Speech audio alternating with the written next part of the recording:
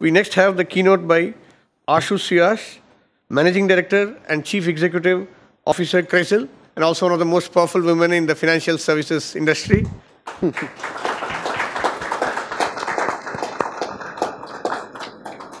Her keynote is on Agile Leadership 101, Unlearn to Succeed. Ms. Ashu, please. Good morning. Good morning. It's most humbling to be here today. I want to start with some disclaimers. And I guess in the role that I do, which is all about data analytics and insights, putting data out is necessary because otherwise the insights and analytics will be of no value.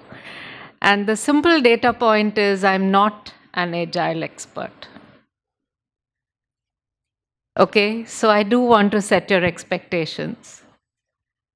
But I know being Agile and agility is actually central to survival.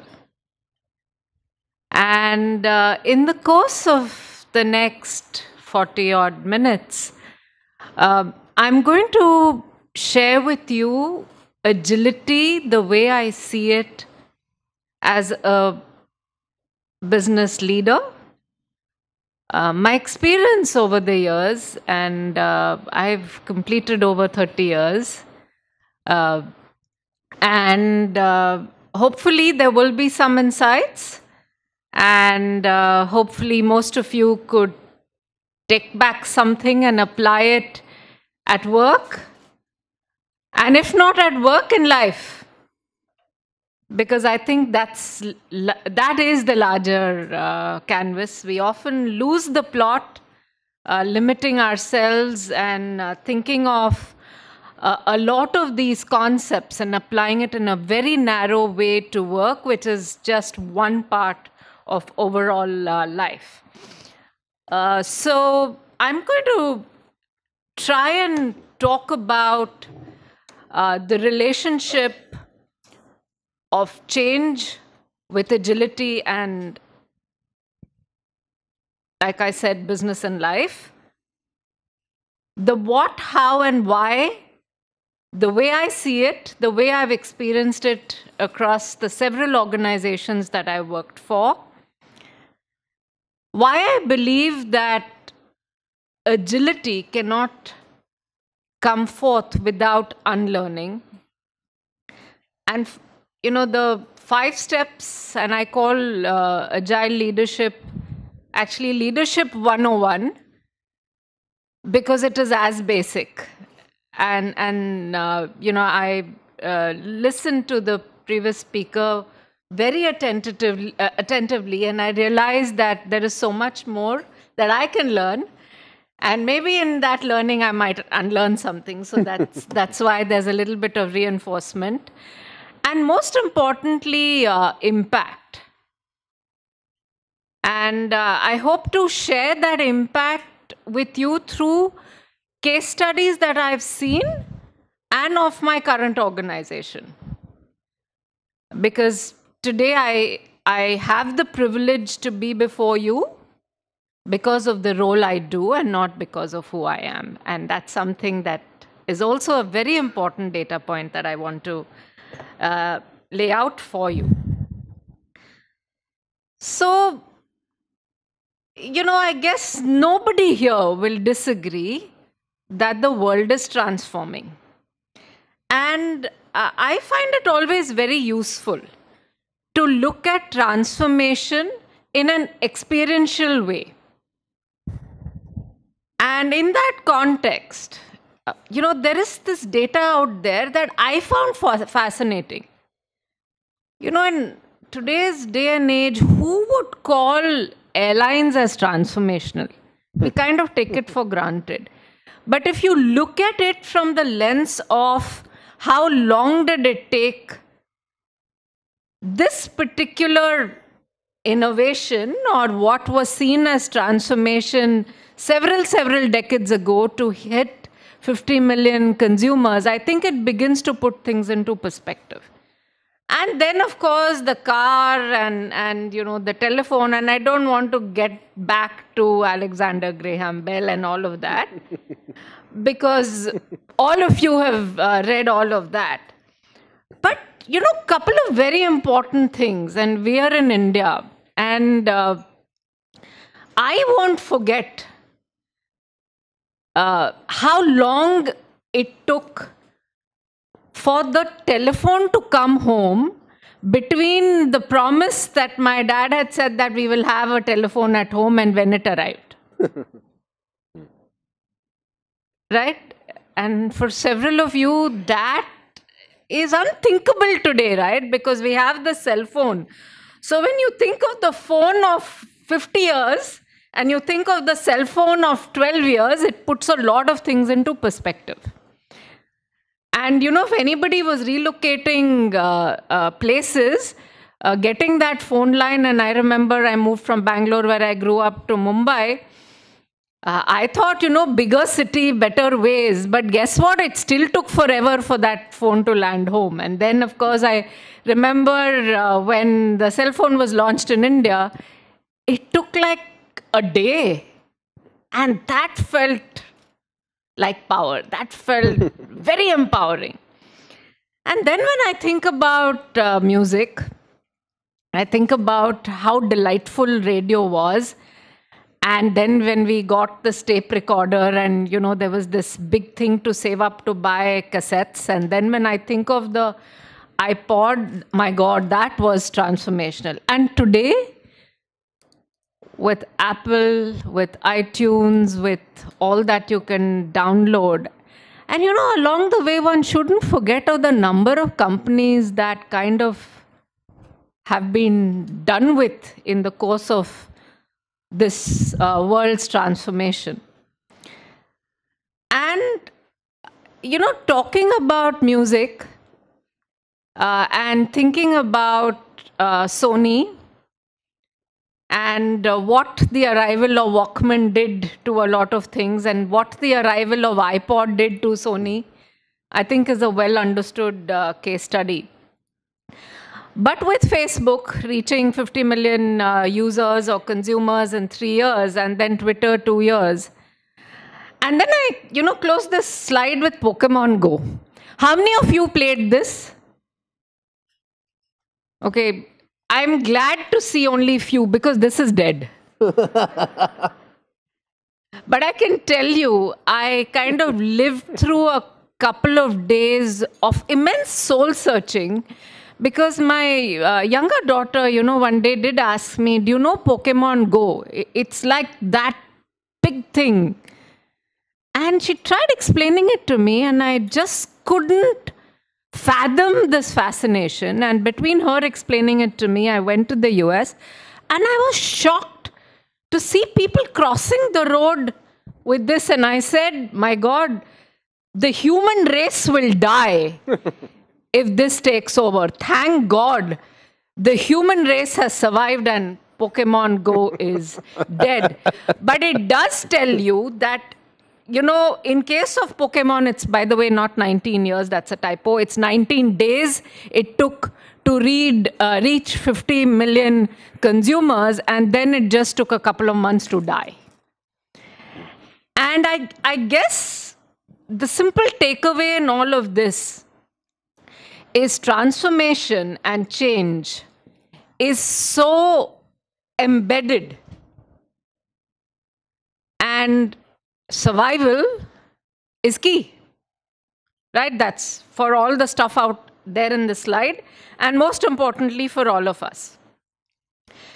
Very closely linked to this transformation and change that we are seeing is several trends that I think are rewriting the world of business, the world per se, and that's the way I look at it. I'm truly fascinated by the role of technology on all of this. And I do recognize then that my earliest memory of the term agile was in the context of software development or coding. I kind of understood only maybe a couple of years ago that's also about leadership. And I want to draw that connection and link here. Coders were not always agile. They would take forever to deliver against the business requirements. And guess what? By the time they delivered and organizations or teams tested, the requirements had changed. And by the way, I think in the context of survival, that fraternity decided that they needed to do things a different way. And that's, to my mind, how the concept of Agile came to the fore. This may not be the textbook case, but this is the way I've experienced it. And I go back to the data that I put out there to say I'm not an Agile expert. But in that context, what's so relevant is at one time, business requirements were converted by a set of coders to an application that was deployed and that people like me end up using. But today, that whole process of what somebody wants to decide, the process to arrive at the outcome is being taught to the machine, which is then throwing up answers faster than you and I can imagine. There are several examples, but there are a couple that I have seen in my career. And in the last 3 years, the kind of change that AI and machine learning has brought about is incredible. One of the top 5 banks on Wall Street, their entire cash equities business, which supported almost 20,000 traders overnight, 2.5 years ago, with the advent of algo trading, were down to a handful. That's like a multi-billion-dollar business for this bank, right? Chatbots have replaced customer service people across the world, and that's going to be a $7 billion industry. I know for a fact that legal firms no longer want to work with interns. They've cut down the number of lawyers they employ because they're able to teach the machine, get a summary of all the relevant cases, the probability of how a judgment in court may be pronounced, right? So think about it, what this trend is doing and what it means for you and me, and why agility is so important. The second big trend is the concept of an ecosystem. I grew up learning that it's all about competing. When you are in school, college, you compete, and that's how you kind of grow, and that's how you make it to the top of the class. And that's what happened. And in my career, I worked with Citibank, I worked with Fidelity, I worked with the L&T Group, and now I run CRISIL. And it's a kind of a very, very different set of organizations. I mean, Citibank was competing with JP Morgan, Morgan Stanley, HSBC, and all of that. But what I started finding 2-3 years ago is competitors come together to co-create and develop an ecosystem. And I'll tell you, this is born out of the global financial crisis. Because up until the global financial crisis, which is 2008, it was all about competing to make those billions of dollars.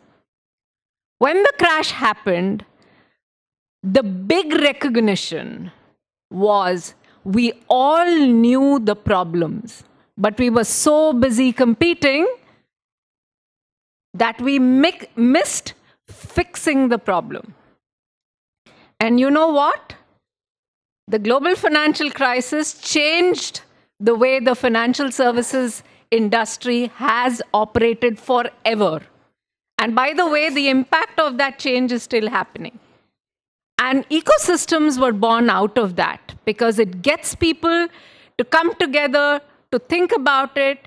And I linked this back to the way I see agility and why ecosystem or teams or co-creation, sharing, coming up with the solution collectively, cohesively, collaboratively is so important. You know, I love the startup environment. And I'll submit very humbly to you why startups survive and why startups fail. Okay, it's a personal point of view. Startups survive, thrive, and become who they are. I mean, Amazon was a startup. Can anybody call Amazon a startup today? But it was, right? Let's just face it. That's because there was no burden of the past. You know, we are all prisoners of the past. And the second thing is generally, not 100% of the time, and that kind of tells you something, startups are done by young people. And these days it's about people who are 12, 13, 14, 15, 20s. If you're 30 and you're saying, I'm going to start up, people look at you and laugh actually. And again, it's this because they are not the prisoner of the past. They don't have to unlearn. They only have to learn and relearn. Whereas for everybody else, it's a very, very painful journey. And that's why the millennial workforce is changing the way companies think and behave. It's forcing leaders and people like me to start asking the question. I've done things in a particular way because I experienced it from my manager, from the various organizations, but I have people coming and telling me in interviews, I want your job in 3 years. And I'm saying, my friend, I took 30 years. And then I catch myself saying, you know, that's not the right thing. There is a faster, quicker, better way of getting there. And there's nothing that suggests that you need to make this very vibrant workforce, this very fertile mind, a prisoner of the way I think or the way traditional companies think. Because they are testing, and that's how concepts like flexible work environment, flexi-hour, and you know, why should I only eat at lunch? And, you know, why should I actually sleep in the night? Why can't I work through the night and stay up through the day is happening? But you know what? What this very subtle change is doing is it's actually breaking down walls and boundaries and giving freedom a new dimension. Because from that concept, new ideas are being born. And there's very close linkage to the millennial workforce, to the startup world, to how companies that are thriving, who are traditional, but are going through a dramatic shift, are doing well. And that's something about how leaders are also adapting to this change. You know, when I think about the world of payments, how many of you have either Paytm or MobiKwik or some wallet on your phone? Basically 100%. Right? How do you think of banking? How often do any of you go to the bank to give a check which then gets credited into somebody else's account? No, I've been a banker for 16 years. You know, I somewhere ask myself, through those 16 years, what was I doing? I'm sure State Bank of India, which is like a banker to almost every Indian, is asking that question when they think about Paytm. It's rewritten the rules. When I think about Aadhaar and I think about what it's done to getting or equalizing the ability of somebody, Jumri Talaya is a very favorite thing when people speak because nobody knows where it is. And then you think of Bombay, but it just equalizes somebody staying there and somebody staying here, right? In terms of access. And that's exactly what even the e-commerce world has done. There is no reason for somebody living in the villages of Mumbai not to have the same products as people here experience. And, well, that's transformation. That's a trend. That change train has left. I want to take a minute on this alternative data point and the way I see geopolitics playing out. I'm not sure there needs to be a divide between data and alternative data. I mean, what the hell? Both are data points. Right? But the term has caught on so much because it's a way of challenging the traditional. And in my business and in my world, where we do so much of forecasting, because, whether it's our ratings business or research, we talk about the way things are going to unfold by looking at a lot of historical data. But, sometimes it's important to take the here and now to make those forecasts accurate. Waiting for sales forecasts don't give you a quick, real-time forecast or assessment. And the most talked about study is Starbucks, right? I do not know how many of you know, but there's a lot written about their culture, etc. But from a buy on a stock perspective, one of the big waves that caught on for this stock is where some smart analyst was just tracking customer sentiment on the internet. And by the way, this analyst was laid off and had spent that time because no job, so spending all the time between Facebook and internet, and realized that there was a massive change. Now, that was, of course, then explained as, customer first, thinking about what the consumer is doing and all of that kind of stuff.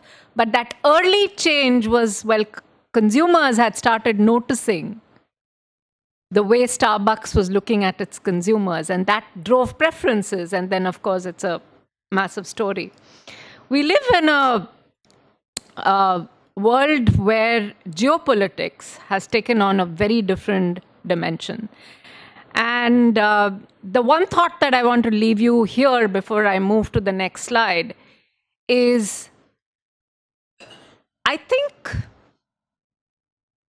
if I looked at 100 years, the first 50 years was all about how economies looked at their domestic markets.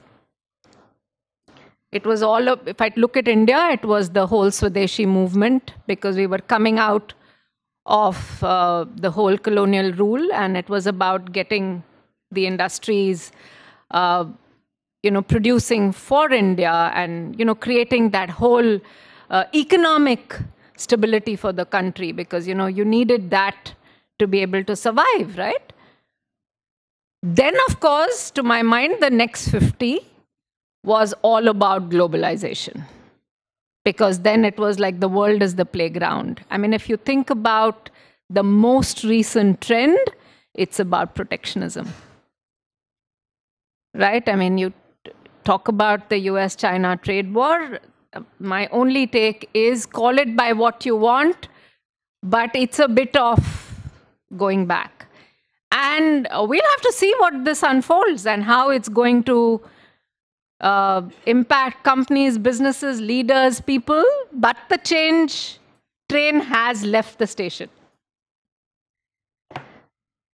So I guess it's stating the obvious, right? Nothing is permanent in the world except change. It is the only constant. Actually, it is what drives innovation. Because any journey is called a journey because it's not about from where you start to where you go, but everything in between. And that everything in between is where a lot of learning is probably there, some unlearning, some relearning, and we'll talk about it. And it is that awareness, that self-awareness, and I know the previous speaker touched upon some of that, is so crucial.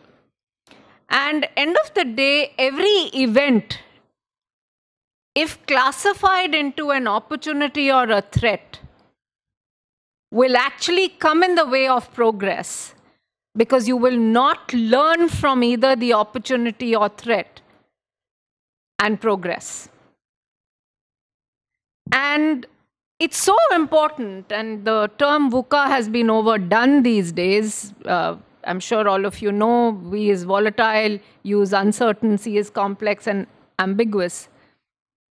But you know what? In my book, it's always been a VUCA world. That's why I love this Charles Darwin quote, because I think it's so relevant. So, my friends, agility is not new. Right? This quote is about, it's not the strongest of the species that survive, not the most intelligent, but the most adaptive, right? That's why the dinosaur is history.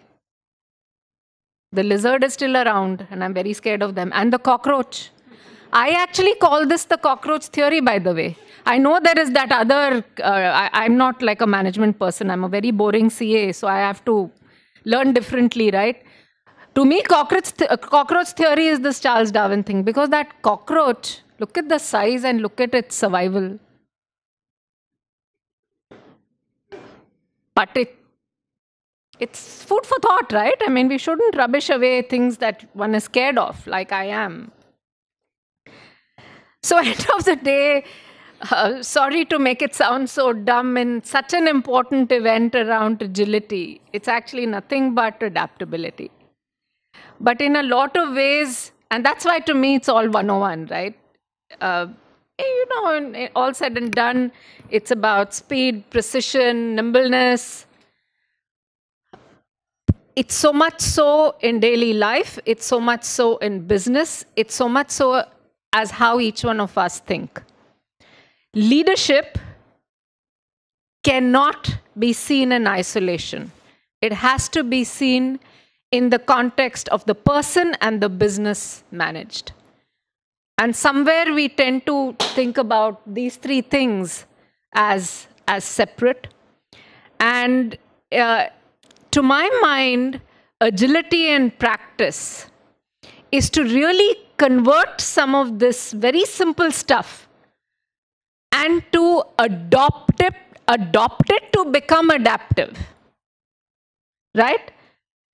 And that's part of the reason I completely agree about it being an inside job. Response to change is an inside job, because that response comes from within. And in a very, very simple way, that's also the start point of becoming adaptive, of becoming agile. And in the context of business, the tone has to be set at the very top, because otherwise there is no incentive, there is no motivation for the rest of the organization to become agile. And to my mind, I in my own organization talk about it as to survive. Sometimes we should be honest.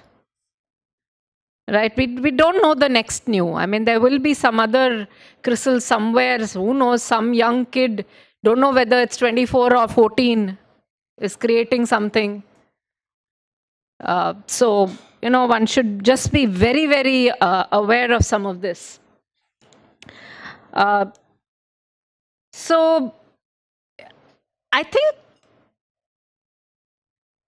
couple of very important things, and I am stating the obvious.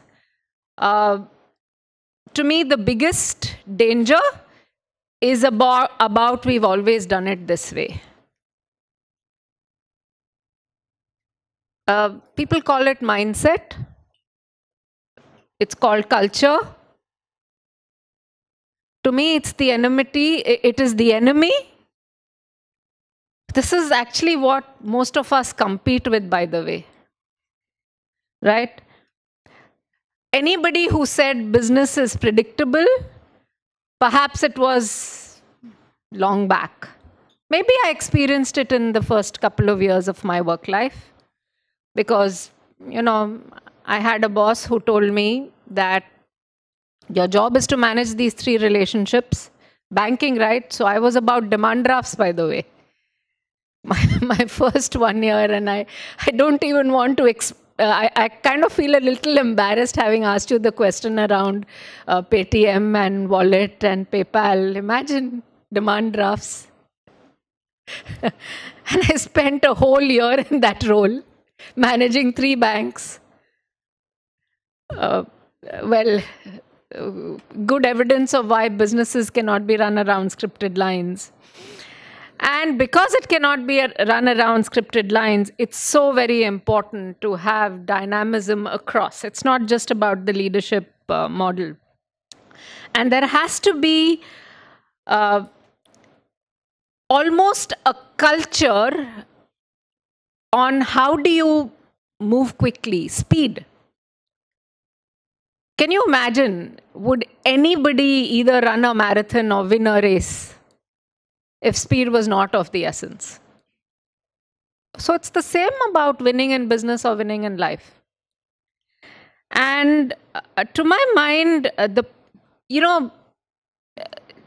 is this internal debate that I go through when things like traditional leadership stifle, and I've written it, right? Stifle creativity and impairs managerial effectiveness. And I'm almost cringing as I talk about it, because it almost seems like telling all of you that everything that is traditional should be chucked. That's not the key message. The key message is don't get hung up about the way you did things in the past or the way, your previous boss told you. Or in my case, as I stepped into my role as CEO at CRISIL and I took over from somebody who had been in the company for 22 years. So everybody told me how I should do my job as CEO. And then I said, okay, what do I do now? And I remember my first day in the company and they asked me, so how does it feel? I said, my brain is quite empty. Before coming in, I have done a Control-Alt-Delete because I have not come from this industry. And now I will listen and learn, and we will win together. And to my mind, that is very important. And there is something to be said about behavior here. Because unless you have either the humility, the authenticity, just the grace to accept that you don't know it all, you will not progress. And that's true for all levels, by the way. It's not just at the top. And that's why I very firmly believe that we live today where CEOs should not be measured only by revenues and profits, because that is of the year that is going. Tomorrow, in this fast-paced changing world, you have to spend as much of time, money, effort, attention on that next new, and in that next new, some things will succeed and some things will not. It's about the day and age is about failing fast, because failing slowly is very expensive. And that's a very key aspect of agility. It's also very closely linked from unlearning. It's so natural when it's your idea. You spend all your time trying to make it succeed, though you very well know it's done its time. And that's where unlearning comes in. And, these nice cartoons are, very simple way of bringing out how to be agile and how not to be agile. And in a very simple way, agile fails when you cannot let go. If as an individual you can't let go of some of your burdens, then your ability to do well in life is hugely compromised. Your ability as a manager to not being able to let go of, the way you've done things in the past will not allow you to embrace the new. And as a leader, leaders set the culture, right? And it's so normal to say, in my organization, it's all about excellence. But it's not excellence alone. It's a lot of things. It's excellence with the speed of change.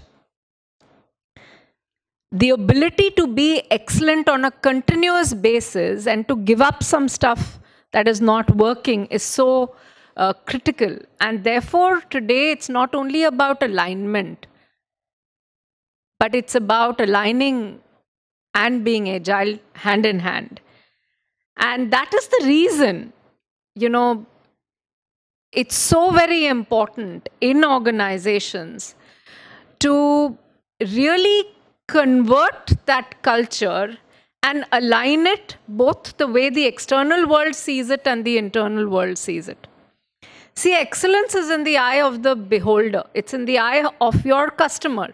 You can say, and in my context, it's the best research report. But if the customer doesn't think so, it isn't. And it's so important to take that feedback, feed it back into the process, and change. It is basic. So agile is basic, basically. And the reason I say this outside-inside alignment is so important is because without that, we're going to go nowhere.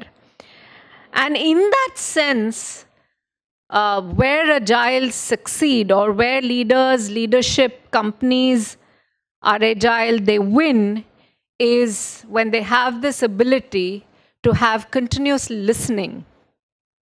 Okay, listening to the customer, listening to the internal teams, being able to make those decisions very quickly, check whether that decision is playing out, delivering the right result. Definitely, it's about taking effective, speedy action. And very important, people are in this action mode. I always say, please stop to think whether that action is the right one.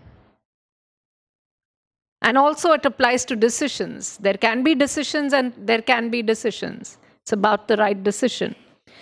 And that continuous feedback loop around check back. And hence, I will, okay, I think I missed a slide. So we'll go to this.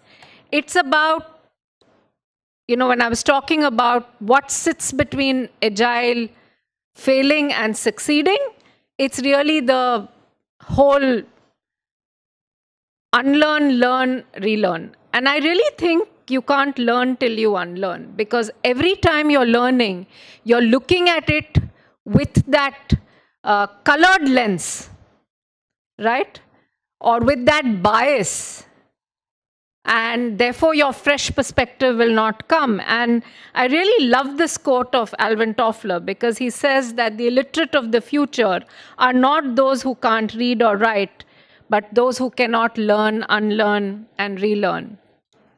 And if you think of some of the best leaders that all of us follow, they are not always the Harvard and the Stanford and the Wharton masters, right? Bill Gates, everybody knows. Was he in that league? Is there anybody in this room who doesn't know Bill Gates? Classic example. And, I don't have that as a case study, but Microsoft is a great example of agility in a very different way, and I'll talk about it. So let's just think about some basic concepts, okay, between traditional thinking and agile thinking. For several years, you saw a problem, you did everything, and all of us firefight. I know of a case where, and it's happening if any of you read the papers, about so many loans that are not being paid on time. So we have the whole financial sector in a mess. What's everybody doing? Lots of firefighting, right? Between regulators, government, banks, chairmen, including people who made the decision are being sent to jail. But is it really solving the problem? So much time is spent on firefighting. And that's why, that linkage between what firefighting achieves versus what planning achieves should be looked at into context. Because when you see a problem, or you are creating something new, don't jump right into it. It's very important to go through that planning process. Problem solving. I say this all the time. What's the problem? I don't want to listen to problems. You should come to me with solutions. And that's that's also some of my biases coming, because that's how I've seen my managers tell me. End of the day, it's also about how are you framing the problem? How are you helping the team to frame the problem? Are you converting it into little bites so that they can be really absorbed? And that's why it's no longer about just jumping into it. It's about, learning, relearning, that whole loop.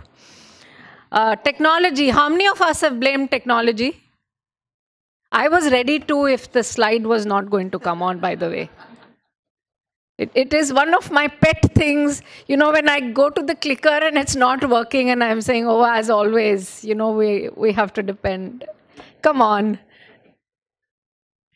Man-made technology and not the other way around. And that's the reason it's around learning to work with technology. And why technology is so integral is because, there was the industrial revolution. The machine age. Today it is the tech age and it's not going. Maybe there's some new thing which will come up, but tech is equal to what industrialization was or the machine age was. And that's the new reality, right? So that whole loop, traditional was performance review. Today it's about an ongoing review. And then a lot of us are prisoners of a particular workflow. So the effort is not spent in optimizing as you go along. And that's actually a real issue and a problem. And very important, and I spoke about ecosystems.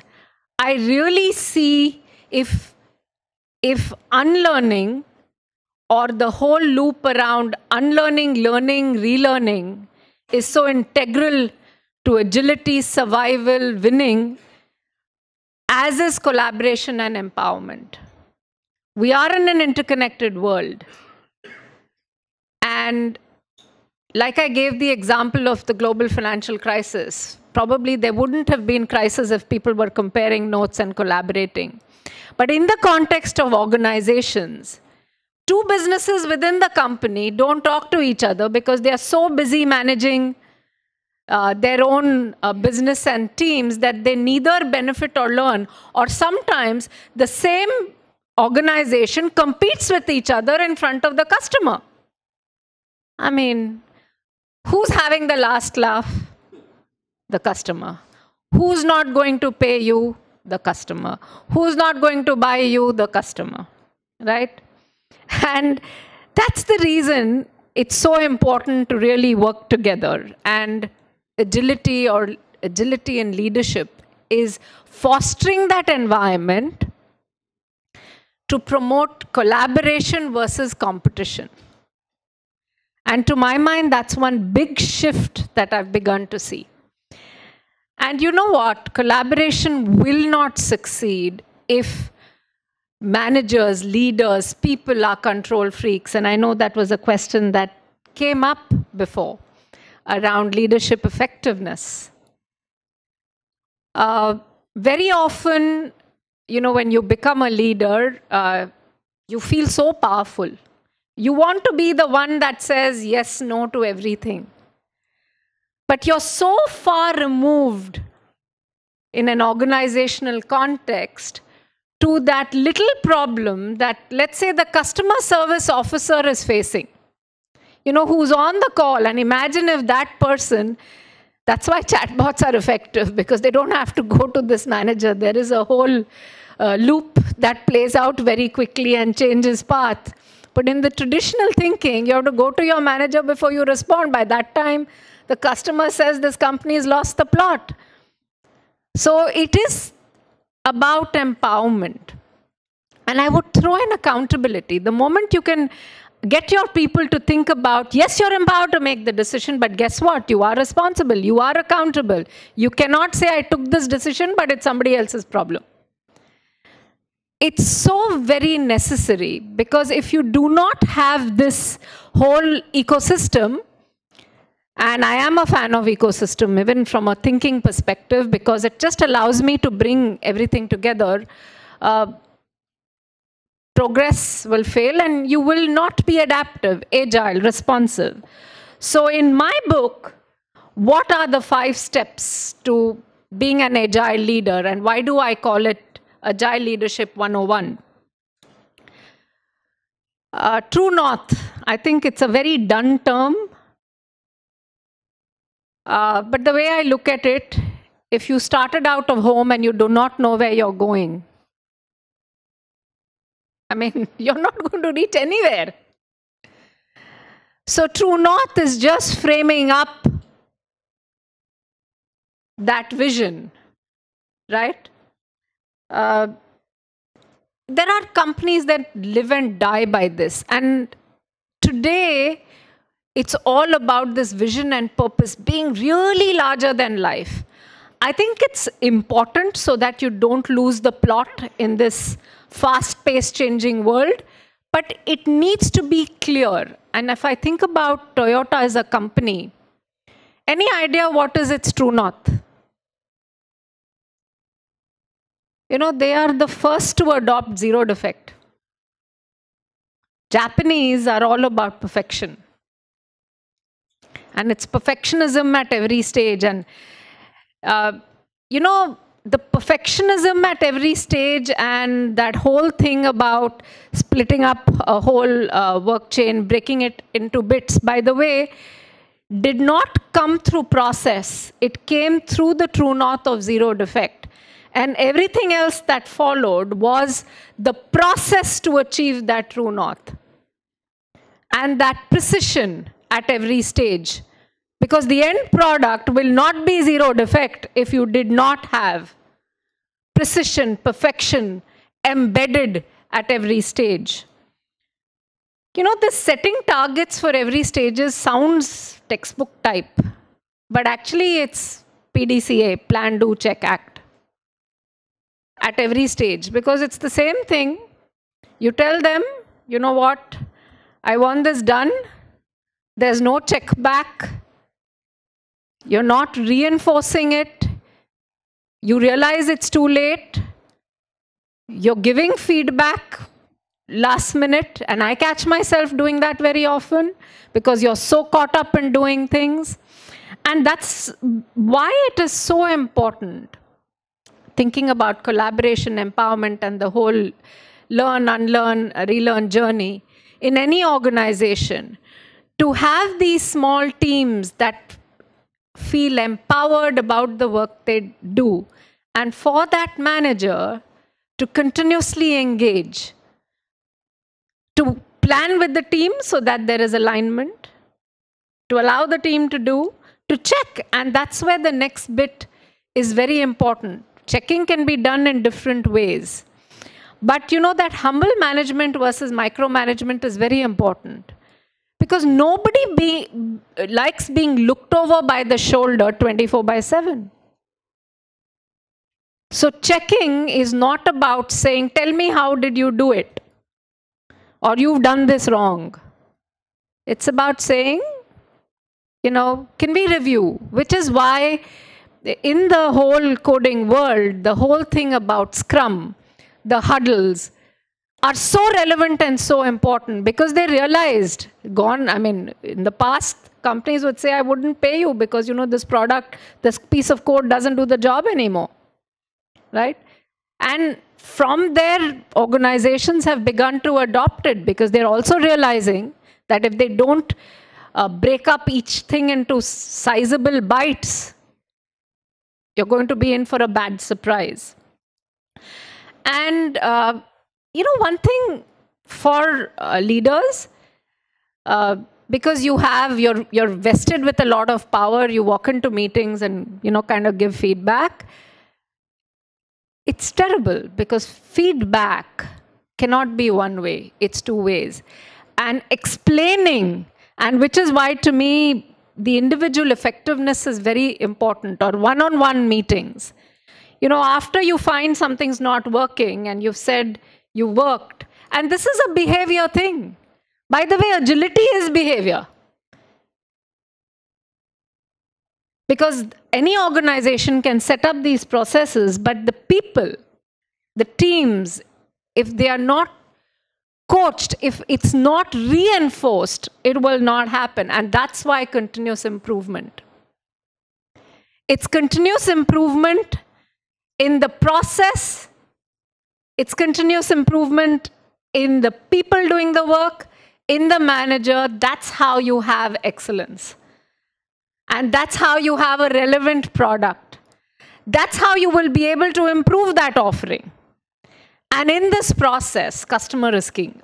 I don't have it on the slide because the customer is external to you, but it's integral to what you do.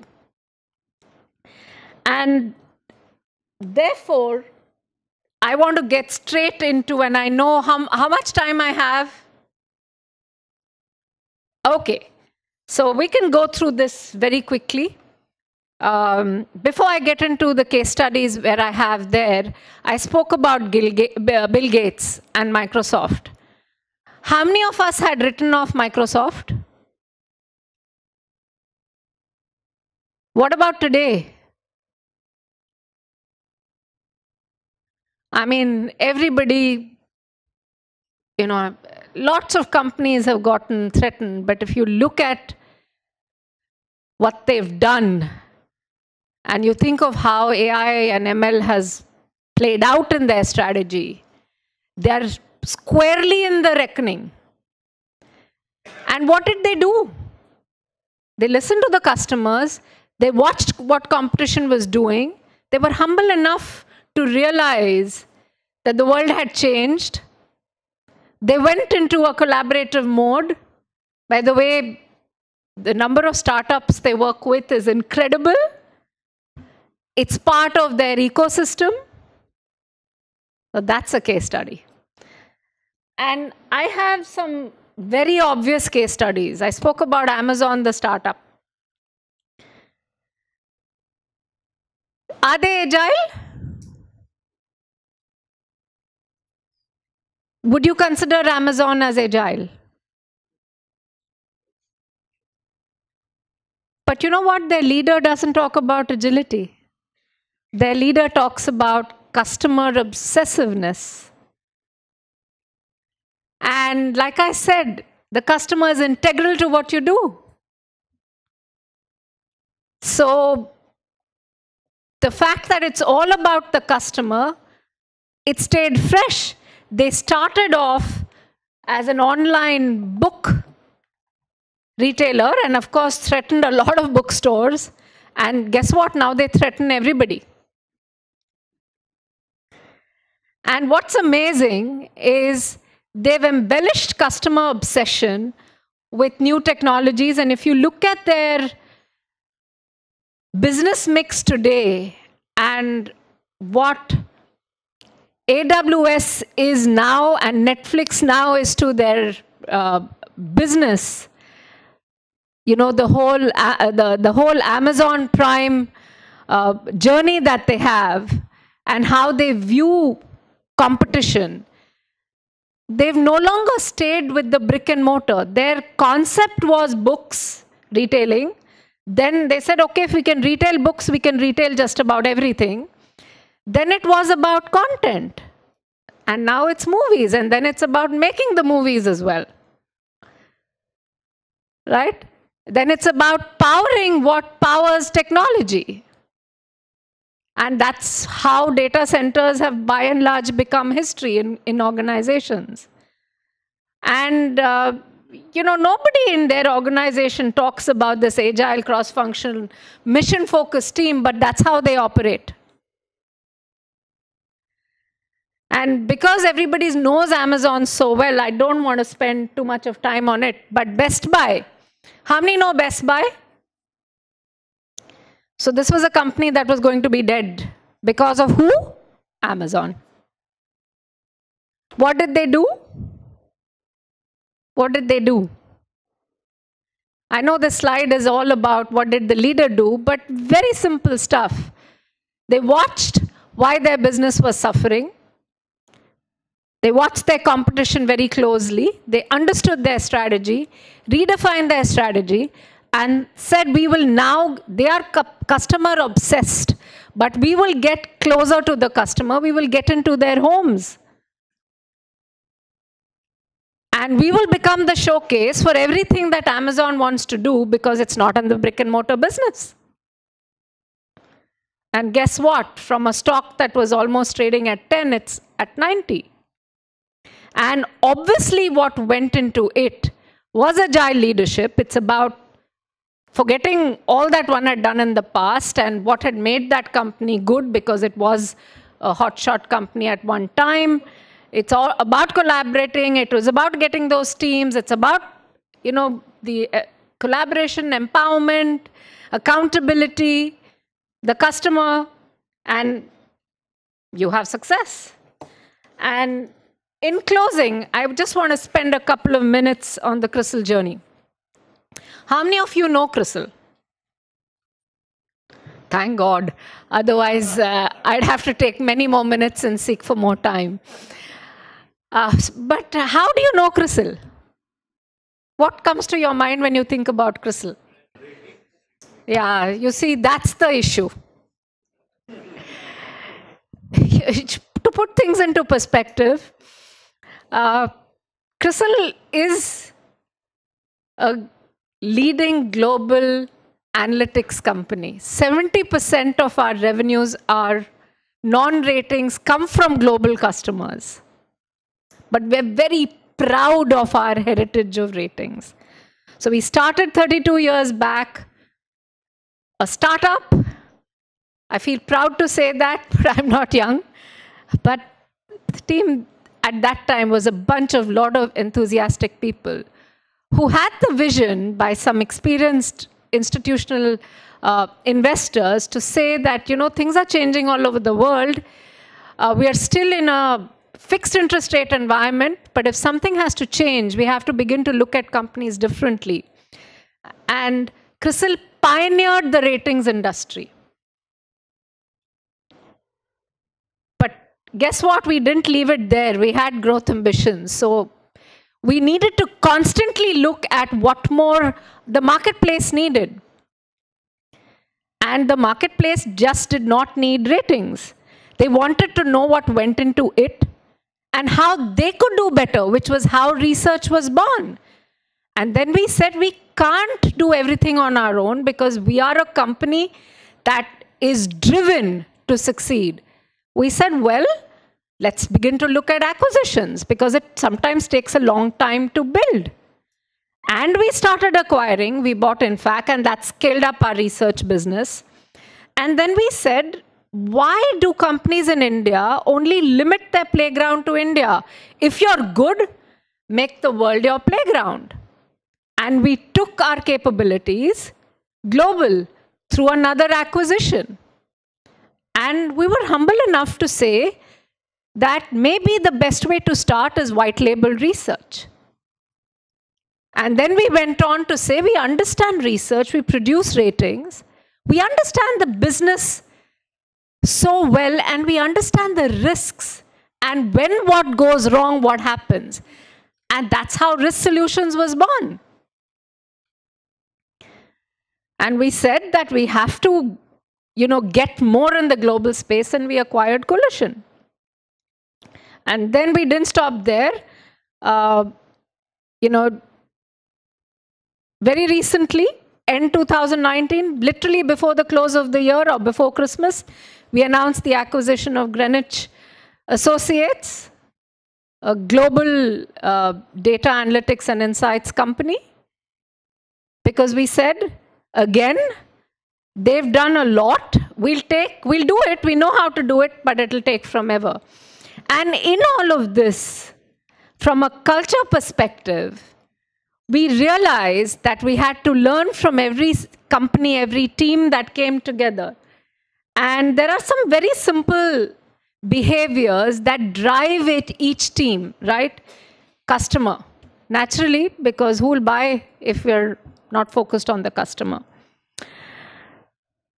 It's about the teams meeting daily. The power of visualization. Tell me, how many of you like text messages versus images and videos? Well, that visual impact works at work.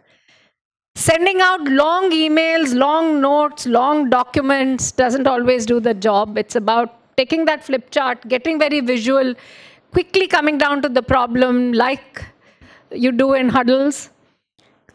It's about measuring results through the process, solving problems, balance capacity. See, we are an intellectual capital business. A day has 24 hours. A person has that much capacity. That's true for machines. It's true for people. But most importantly, you've got to get that right, because if you don't get your load balancing right, you will not meet timelines and deadlines. But there is one very important thing, which is about culture, which is what we hold very dear at CRISIL. And that's what makes the brand what it is. It has its roots in ratings, but it straddles to all our businesses. Every company talks about integrity being a core value, but at CRISIL, it's about doing the right thing. Because try explaining integrity with a number of case studies, you can spend a lifetime. Tell a new joinee, do the right thing. How hard is it to understand? And if you reinforce it every day and leadership walks the talk, you have the right ratings, you have the right research, you throw the right data like I did when I told you I'm not an expert. And hopefully, I've been able to give you a few insights. So in conclusion, I don't want to read all that's there in the slide, but I do want you to take away that it's a continuous process, because you can only improve through change. And if you change frequently, it's equivalent of continuous improvement. It's about that whole learn, unlearn, relearn loop. And it has to be right at the top as well. And in doing so, you will find that things like business results and efficiency fall in line. They do, right? Because you know what your customer wants, you're checking frequently, you're aligning business strategy, you're looking at new ways to doing it, you're optimizing the process, efficiency is embedded in it. But every year, it's about thinking about the next year, and year 2, and year 3. And that's the reason we always say at CRISIL, strategy is a living process. Because what we wrote last year may not be relevant this year, so you need that frequent checklist. And the way to do it is very simple. It's plan, do, check, act. So thank you very much. I hope this has been useful. And my apologies for not being able to share some great concepts or something with you, but this is the way I've experienced it. Thank you very much. Thank you, madam. Hello. Thank you, madam, for the wonderful insights. I would request Pradnya to please present a token of appreciation to madam.